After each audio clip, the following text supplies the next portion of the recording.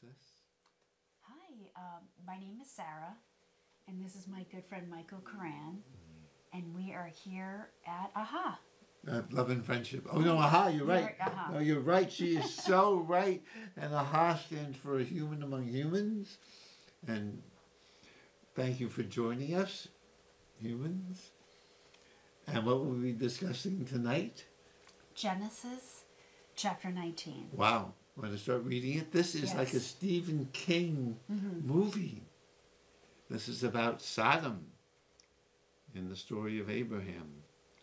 What could we learn from Sodom?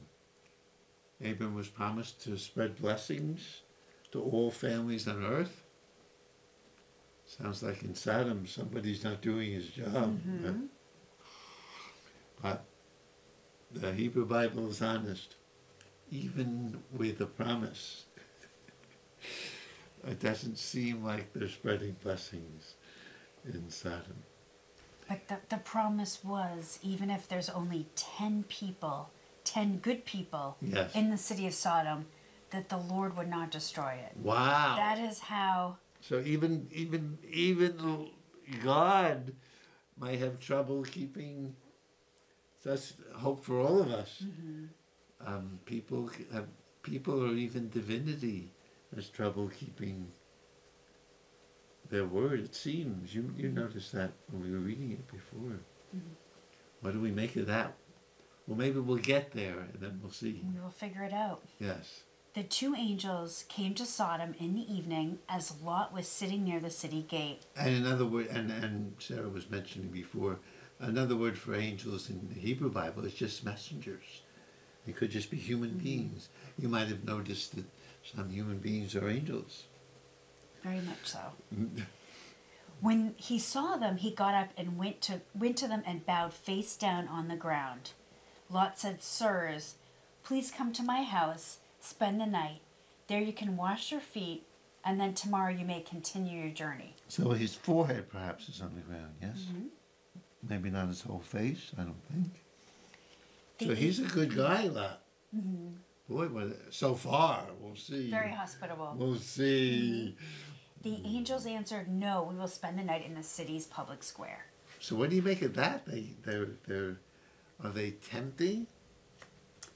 Are they like seducing the city of Lot, the city of Sodom? I think they really want to check out the scene. Boy, that's the way of checking. I see. You're kind to. What do you think they want to do? I think they are.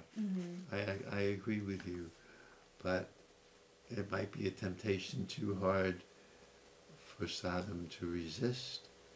These two strangers, they could have been okay in Lot's home, but they were supposed to check out the city, so that this is their way of doing it. But Lot begged them to come, so they agreed and went to his house. Oh, so they didn't. Then Lot prepared a meal for them. He baked bread without yeast, and they ate it. So he didn't have all the ingredients. He was in a hurry. Yes, he wanted to feed them quickly. So what do we make of the... So they didn't spend the night in the square, even though they wanted to. So how could they check out if the people in Sodom, if there were just people or not? They did not yet have a chance. Right? They're going to maybe stick around tomorrow. Oh, or supposedly. But look what happens next. Before bedtime, men both young and old and from every part of Sodom surrounded Lot's house. Wow. They called to Lot, "Where are the two men who came to you tonight? Bring them out to us so we can have sexual relations with them." Or in the Hebrew it says, "So we shall know them," which probably could mean that, but not necessarily, not totally. Lot went outside to them, closing the door behind him. Oh, so he's caring for them and his family, And he risking his own life. doesn't want them to overhear or be exposed to the conversation. Or maybe I think they can hear through the door, but protecting them, and protecting strangers is highly commendable. To be kind to strangers. certainly for our country now. Oh, definitely. To be kind to strangers was of such importance. We'll see how Lot handles other things that are important to him. So Lot closed the door behind him. He said, "No, my brothers, do not do this evil thing. Look, I have 2 daughters who have never slept with a man. I will give them to you, and you may do anything you want with them. But please don't do anything to these men. They have come to my house, and I must protect them." Wow. Ugh, not good. No, I understand. Before we judge him, it's hard It's not really hard. hard not to judge him. But he wants to protect the strangers. Of course, he didn't have to say the second thing. What's going on? He could have said, and if he knew his city, he would know they weren't interested in women the way they were interested in men. Yikes. It's like he has a barter thing going. Yes. For these 2 men that he doesn't know. Right. So it's hard not to judge Lot. Really difficult. Very, very hard. But we can see from his perspective, kindness to strangers that he took into his home is of great importance to him. Whatever he feels about these daughters. Wow. That's rough. And I really hope the daughters did not hear through the door. They probably did. Oh my. Oh. So Lot doesn't seem to be very much better than the people in Sodom. Let his daughters be raped. No. Not let, but encourage. Ouch. Giving permission as a barter chip. And bringing it up. Oh. The men around the house answered, "Move out of the way." Then they said to each other, "This man Lot came to our city as a stranger, and now he wants to tell us what to do." They don't want that. They don't like that. And maybe to be kind to Lot, he knew they weren't. Let's, if there's a way to not be judging, one possibility is he knew they weren't interested in the daughters. That's one possibility. But he wanted to show he was really wanting to protect the men. That's a nicer, yes? That's a very generous... Yes, and we can learn that. There's possibilities when things seem so horrible. There's possibilities of understanding them in a generous light. They said to Lot... As soon as we share that, or I said it, I feel better toward Lot. I'm not there yet. No, I understand. They said to Lot, "We will do worse things to you than to them." They started pushing him back and were ready to break down the door. So they're not into discussion or barter. But the 2 men staying with Lot opened the door, pulled him back inside the house, and then closed the door. They struck those outside with blindness, a blinding flash, so the men, both young and old, could not find the door. Wow. Some people think they might have had mirrors that could reflect the sun. Or maybe more. That makes sense. More Star Wars power.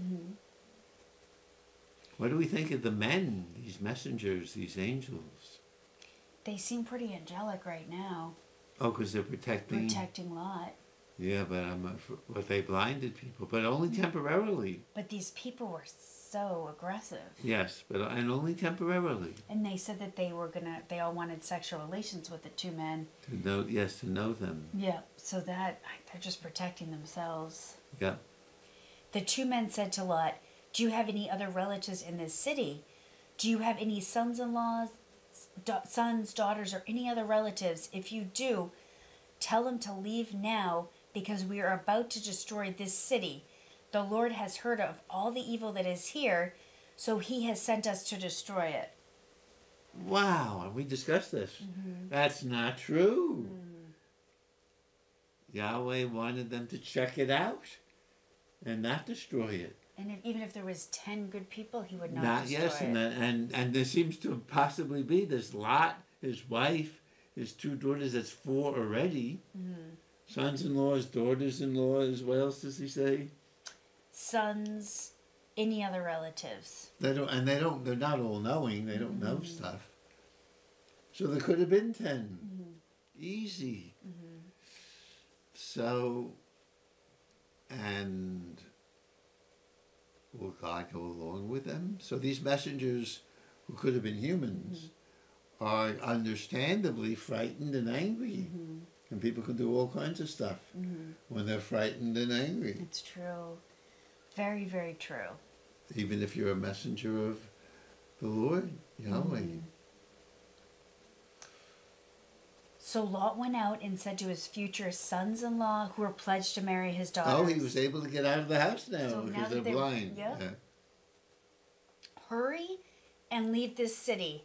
The Lord is about to destroy it. But they thought Lot was joking. And good old Lot, he's caring for them. But the brother-in-law, the sons-in-laws are not taking it seriously. Now, what do you make that this is in the Bible? This isn't just a goody-good story. This isn't God is good and we'll all be like Mary Poppins and we'll be nice.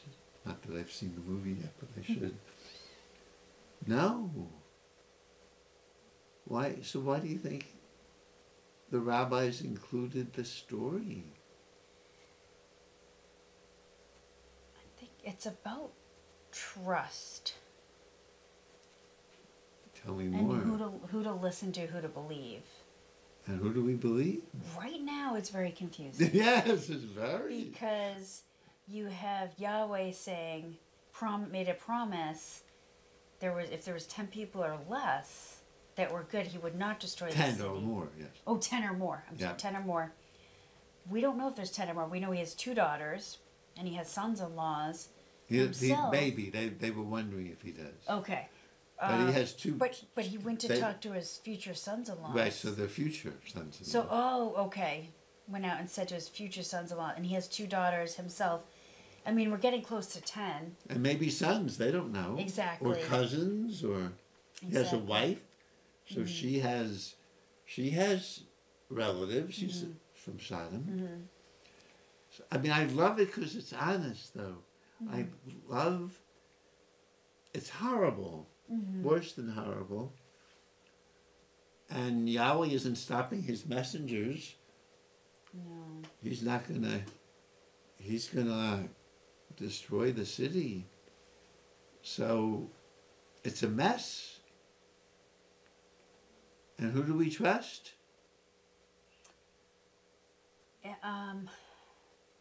Right now, I'm just going with what the messengers are doing. So you're trusting them. They didn't do their job, though. They, as you would say, they lied. They did. I don't know. Right now, I'm not trusting anyone. Right. That's. I'm just sitting back and gonna read the next line. Okay. Who do you trust? Forgive me for saying this. Yes. Love the story because there's no one we can trust. Maybe Lot. If Lot knew they wouldn't take his daughters, there's a possibility to trust Lot. But only maybe. And maybe no one. And I grew up that way. There was no one to trust. You could understand. Very much so. So there's no one. Very much so. So I love this honesty of the story. That they're not just saying God is good at all, or the messengers are good at all. And so sometimes there's no one, not even God, to trust.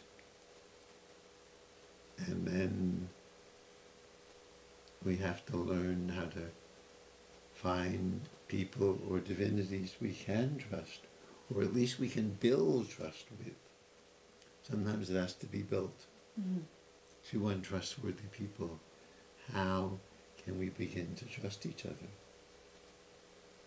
Very good point. A friend of mine got married to a lovely man.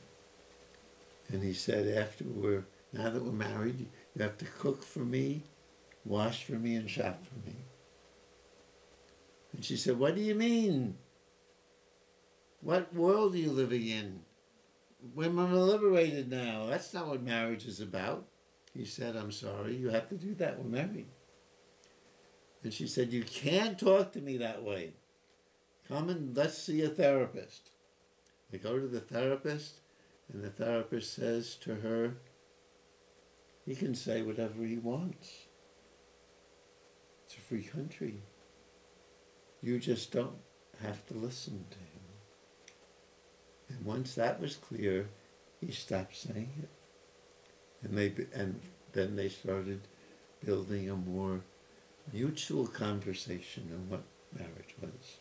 So they began to build more trust. Mm-hmm. Even though, as many people, many of us, are untrustworthy, but maybe we can learn to grow more trustworthy. It's a great line in the New Testament. Someone comes to Joshua Jesus, I call him Joshua because it was the Hebrew Joshua Jesus, and says, Lord, you're good. And he says, don't call me good. Only God is good. Oh. So I was very honest again. And we can be honest with ourselves. We can try to be trustworthy. Mm-hmm. Maybe we're not all that trustworthy either. Mm-hmm. I make all kinds of vows. Don't do them. No, I'm the same way. I can only grow, and I think when people disappoint me, I do reflect back on myself and think, all right, I know I've done the same thing. Wow. This probably wouldn't bother me as much if I couldn't relate to it. Yes. We're cooking with gas. Let's keep going. Yeah, okay. At dawn the next morning, the angels begged Lot to hurry. They said, go, take your wife and your daughters with you so you will not be destroyed when the city is punished.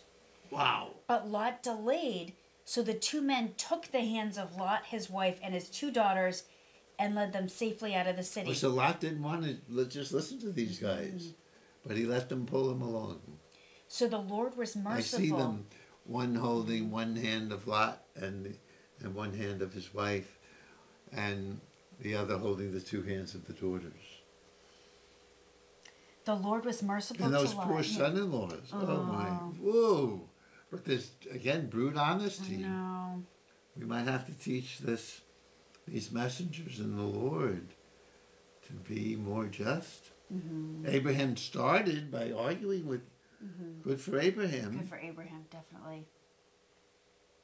So the Lord was merciful to Lot and his family. After they brought them out of the city, one of the men said, run for your lives. Don't look back or stop anywhere in the valley. Run to the mountains or you will be destroyed. But Lot said to one of them, Sir, please don't force me to go so far. You have been merciful and kind to me and have saved my life, but I can't run to the mountains. The disaster will catch me and I will die. Look, that little town over there that is not too far away. Let me run there.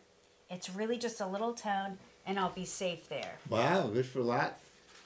Bargaining, arguing, convincing. The angel said to Lot, very well, I will allow you to do this also. I will not destroy that town, but run there fast because I cannot destroy Sodom until you are safely in that town. That town is named Zoar because it is little, and that's the Hebrew word for little. What do you think and feel about this? You know, it sounds like Sodom is really going to get destroyed. It's really going to happen. What do you think and feel about that?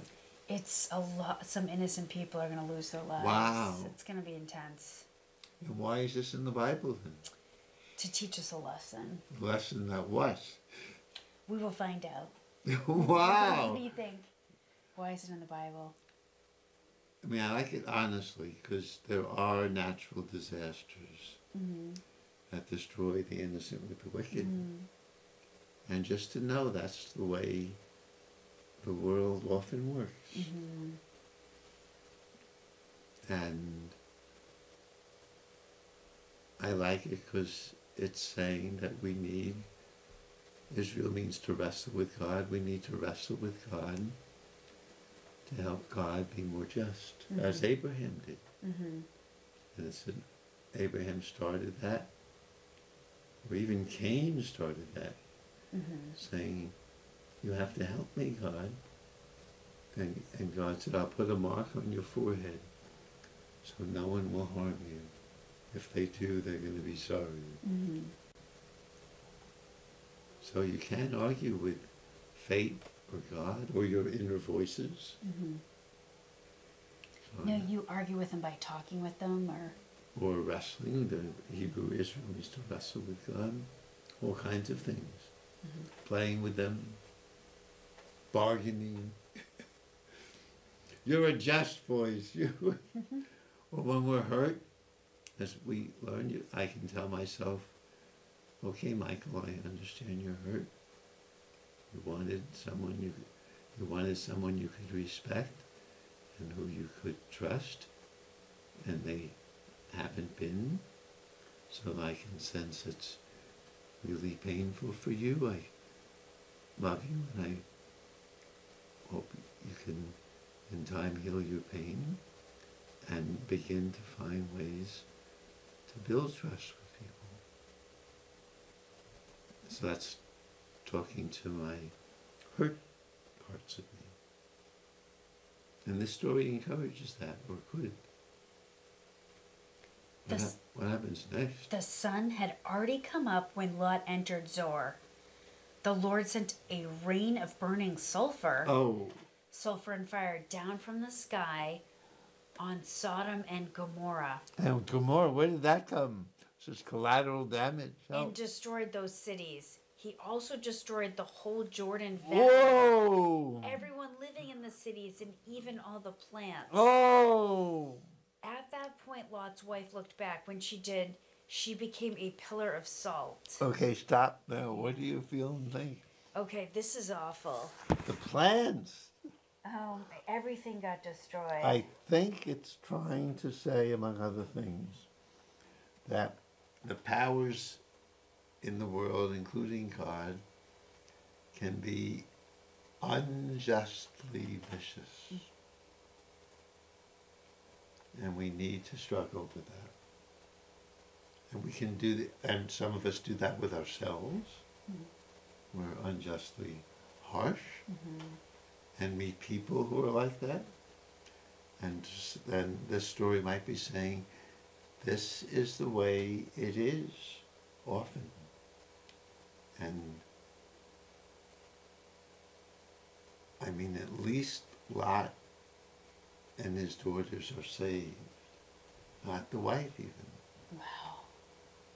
Even how did the wife just out of grief became a pillar of salt, or what happened there? It could be. I mean, there are literally pillars of salt near the Dead Sea. And so, I mean, the storyteller might have seen those, and some of them look like people, and they put this into the story. But just to take the story, it could be you look back too much. Yeah, it's true. You look back too much, and the tears and the salt and the tears, and you're gone. I think I do that too much. Early the next morning, Abraham got up and went to the place where he had stood before the Lord. He looked down towards Sodom and Gomorrah and all the Jordan Valley, and saw smoke rising from the land like smoke from a furnace. God destroyed the city. No, I think you jumped ahead. You're into the destruction. Here, the pillar of salt. Yes. At the point Lot's wife looked back, she became a pillar of salt. Oh, you're right. You're Early right. the next morning. Yes. Yep. He got up. He looked down towards Sodom and Gomorrah and all the Jordan Valley, and saw smoke rising like smoke from a furnace. Wow. God destroyed the cities in the valley, but he remembered what Abraham had asked. So God saved Lot's life, but he destroyed the city where Lot had lived. What do you think of that?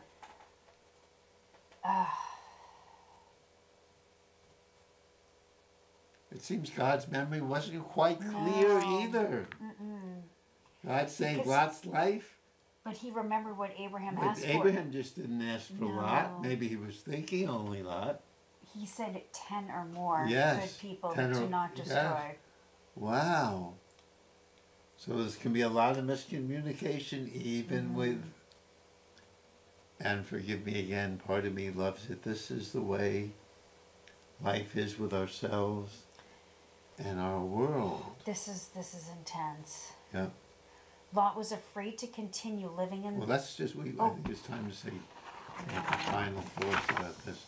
We'll be back in 2 weeks to continue this, to end this story, talk about how to build trust in an untrustworthy world, how to build trust inside ourselves.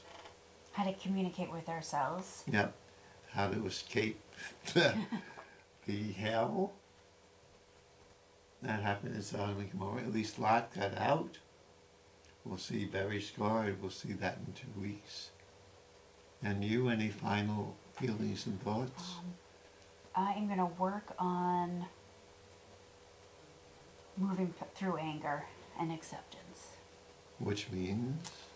I'm going to work on your technique. I'm going to talk to myself and my emotions and give myself self-care. Wow. And for anger, according to nonviolent communication, which you're an expert on, of course, you really get it out. Mm-hmm. You have to give yourself permission to. If you don't get it out, it's gonna. Mm-hmm. Definitely. And after you get it out, then you can say, "Okay, I got it out.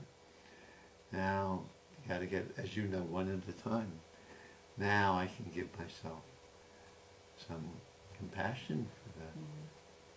But if you do it before you get the anger out, right. It's too quick. What's the best way to get the anger out? 5 seconds. Scream.